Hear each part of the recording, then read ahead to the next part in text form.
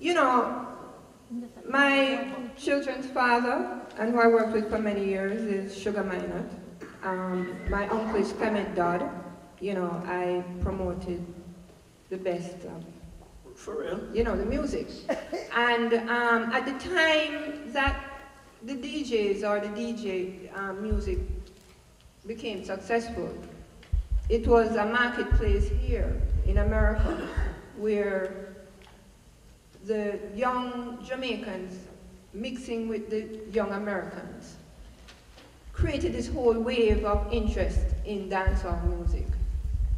And the DJs, you know, a record company is a system that looks at, it doesn't screen lyrics or anything, it looks at what does the consumer want. As we speak here, hold on. Hold on a minute, I'm just talking about when you speak about when the artist performs, why does he do it? He does it because of the crowd, right? He may not even want to feel this way about it or whatever, but he wants to please a crowd. The record company wants to please that same crowd. So they're a sellout? Whatever you want to call it. You understand what I'm saying? I'm just telling you, you can't jump in. They're selling their soul? No, you can't jump into a food chain. You have a food chain. You can't just jump in here and then you figure out everything else. You have to look at the whole complex thing to understand whatever. The artist wasn't, I can tell you that I signed Jimmy Cliff, I signed Dinah King, I signed Whirler Girl, I signed Annie Kamosi. You understand what I'm saying? When Buju Banter was signed, he wasn't signed because I can tell you the history of Boom Bye Bye, because Boom Bye Bye was a version of a song that I released called Flex, right, by Cobra, right, and that was a huge hit. A crossover hit. A crossover hit. And when Shabba Ranks was moving through the system and up there, somebody took one of his old Just Reality albums and picked out a song called Mama Man, right? It wasn't anything that Shabba was producing or singing for the major record companies, because they did up their standard when they, you know, because they're now trying to go to a larger audience. And when they went after him for Mama Man, right? This thing came out and specialists knew, because if anybody I blame, and I tell him to his face, I blame specialists. Make a note of that name. Because we're gonna come back. He knew what was happening with Shabba Ranks. His artist was Cobra with Flex. When I heard the tune Boom Bye Bye, I said, no, that should not be released because Buju Banter was just signed. That's right. Right? And you know what is happening with Shabba Ranks. Right. And it's a conspiracy. Remember, you know, I'm in the record company. We are Jamaican music making inroads in an American system.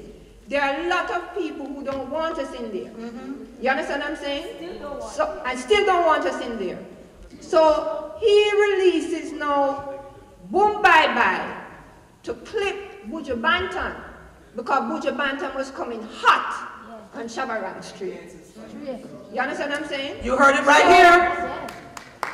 When that happened, Shabba Ranks was on a tour with Bobby Brown. Happened to go to England and was caught in an interview saying something defending Mama Man or something, right? When all of them were being schooled public relation-wise, stay away from the issue. Stay away from the issue. Say nothing, you claim the Fifth Amendment, etc.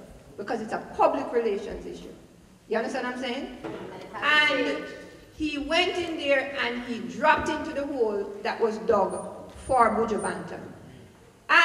This is why I defend Buju Banter, because I know that this guy did not purposely promote, or this was almost done as a dub plate type thing for some underground situation.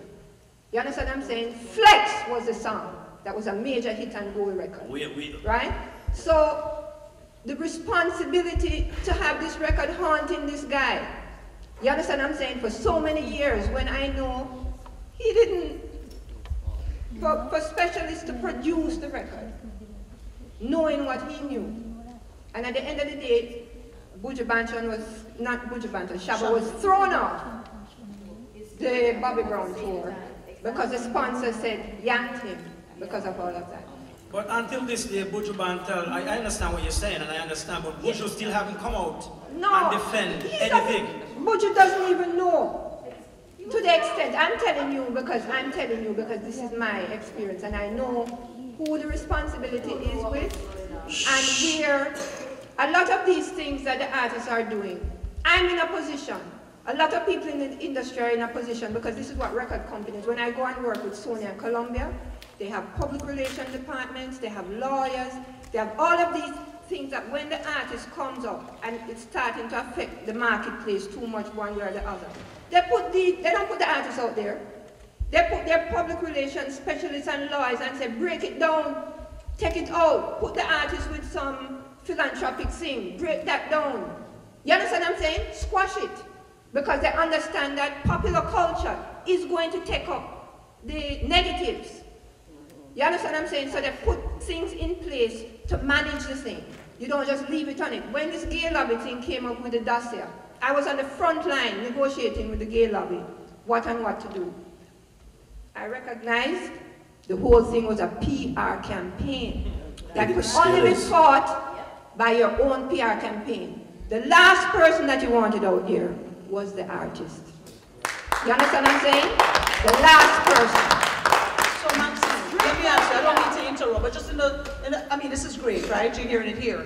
But in the interest, you said that Buju, and I hate to keep coming back to Buju, but since we're there, Buju wasn't even aware of the background to this, the backstory to this. But I think what I hear from a lot of people, when I talk to people a lot, they're saying that perhaps when this thing happened in the early 90s, when Buju was first accosted about this, perhaps if at the time he had eaten humble pie, I'm just telling you what I've heard. He ate humble pie and told people, till Shiloh, okay? Till Shiloh, Buju put on locks. Yes. When Buju faced the gay thing, right? And saw the pressure that came on him, he went inside himself. And that's what brought out till Shiloh and his whole... Everything changed. What happened after that though? People said that he went back to the dancehall. Love Sponge, and I can't name all the songs because I don't He did because when he lost ground, because this is what happens. That crowd in Jamaica, take notes. You understand what I'm saying? When you're talking about the crowd in Jamaica, you need to figure out who this crowd is. Okay. This crowd is the Don in your area, all of his soldier them, all of, you understand what I'm saying? All of this. And when you leave out and sign with the record company internationally, and you want to go home and stay relevant to your crowd, you have to go and talk something. That's true. You understand what I'm saying?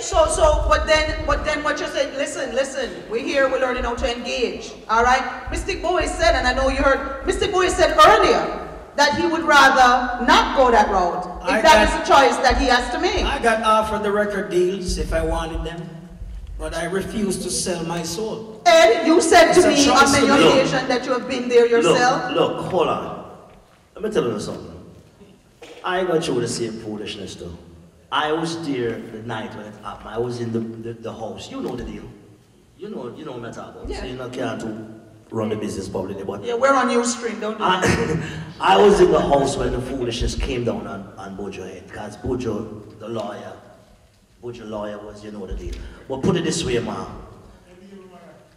Oh, you know my business, you're talking about this. We're on Ustream, we don't want to go there. Okay. Thing, man. But watch the thing now. I was signed to a record company too, MCA Records, right? They sent for me right after the Sunsplash thing. Me, Barrington Levy, Morgan's Heritage, and Steel Pulse got signed the same night, or got offered the same night. I went to Los Angeles, and when I saw what they had laid out for me, and the band, they brought in Rick James' old band to back me. And the first video was me knocking on heaven door. I was supposed to be a barefoot boy with jeans and pretty shirt on the beach like a tourist bum. You know that style the way you enter tourists. That was my first video. I refused to do it. Right?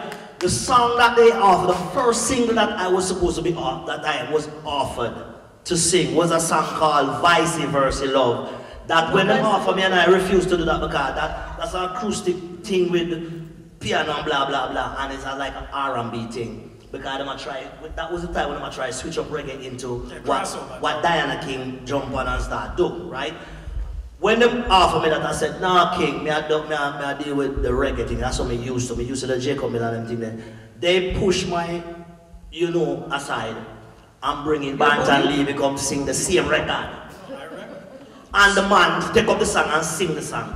And I say, King, they offer me a guy to be my manager when I had a manager at the time. Be it about how dumb she was, you know what I'm saying?